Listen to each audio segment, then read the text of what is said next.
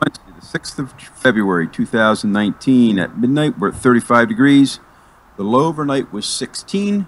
Report from the town, fair to marginal conditions up to an 8-inch base.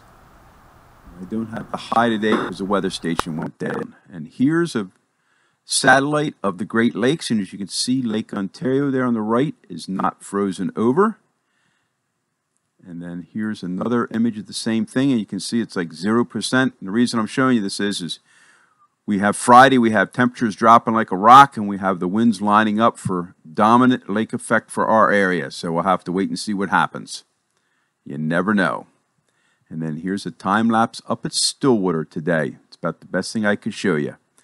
And as I thought, things did freeze down overnight because we're the low is 16. You can see the parking lot's all ice and the reservoir froze over.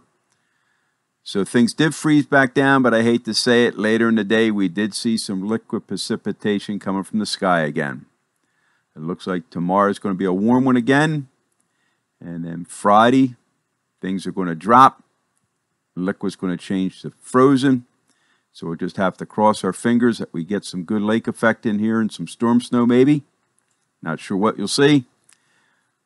But it won't take much to put us back in riding shape because as you can see right here, there's lots of ice out there and it takes a lot of warmth and liquid to get rid of ice.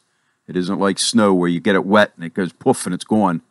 Ice takes a long time to melt down. So we're in good shape as far as base goes. We just need to get some snow on top. So cross your fingers, get a dancing, and hope it all comes together for the weekend.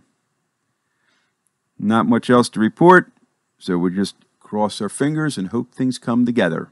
And remember, see ya!